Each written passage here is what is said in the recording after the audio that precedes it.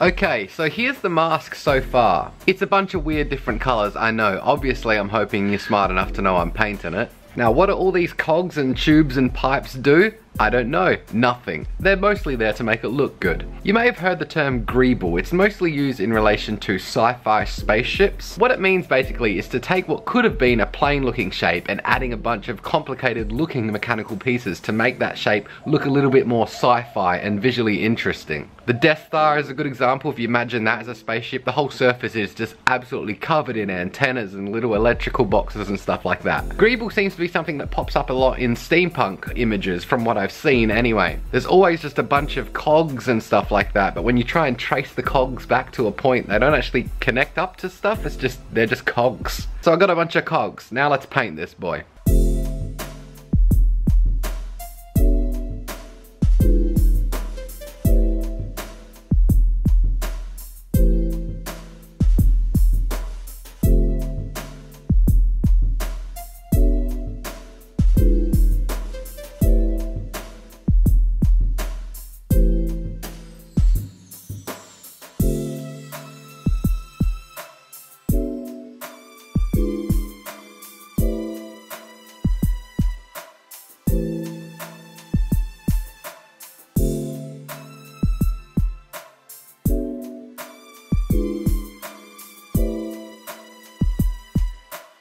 I don't think I showed it on camera, but I did add a foam kind of skeleton inside because otherwise it was just way too floppy and didn't hold a good shape. That's all painted the same kind of gold to match this eyepiece. The hat, I had a white hat and I painted it brown. Only reason for that is because they didn't have any brown hats and I was in a hurry. I weathered it with a bunch of different browns and stuff. It looks okay. I think next time I would just go to a different store and get a brown hat. This is the skin of the teddy bear whose head I ripped off earlier. His little bow tie here, I'm gonna untie that and use that as the ribbon for the hat. Recycling. I'm also gonna add some detail to the bottom here, just add like a bunch of bolts and screws. I have a little chain.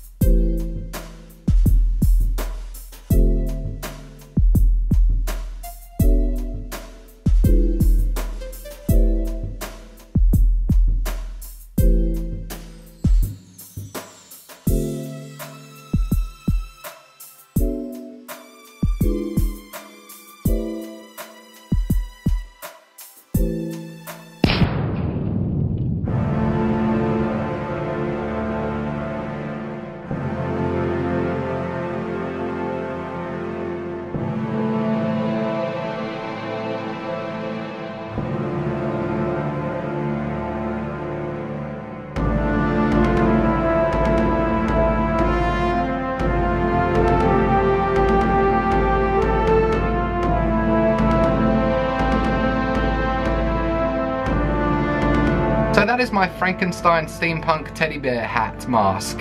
I actually did some artwork of what the whole thing might look like. I imagine he has kind of a Baymax-esque personality. I came up with some ideas for what his story is, but I prefer if you told me what it is. Jump in the comments and give me some fan fiction about why this monstrosity of a thing exists. What's his story? Why did he get made? Anyway, I'll steampunk you later. Does that make sense?